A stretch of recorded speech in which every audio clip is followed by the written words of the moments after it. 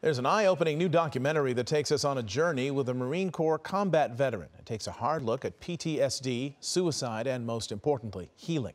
Entertainment reporter George Pinocchio has the story.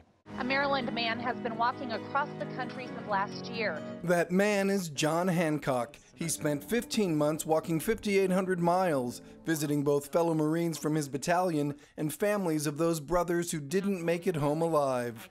During his 8 years in the Marine Corps, Hancock did battle in Iraq. In 2016, he was battling something else, PTSD. His cross-country journey became a life-saving event, now chronicled in the documentary Bastards Road.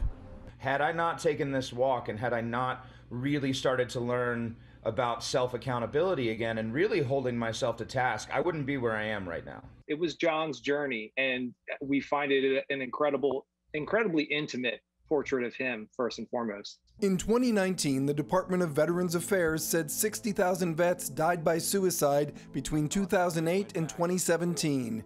Hancock, in his darkest hour, was almost one of them. I had emptied a medicine cabinet full of pills into my stomach and then drove myself to the Baltimore VA. During John's journey, you also hear the stories of his Marine brothers. It's just death, 24/7. It's weird. I know more about death and life and living.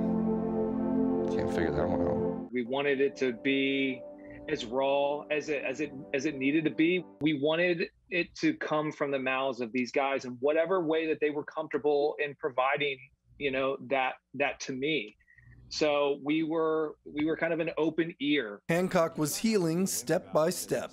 Today, life is good. He's now passing on his war wisdom to help other military members. He's even started a nonprofit dedicated to taking vets on long-distance hikes to help heal the wounds of war.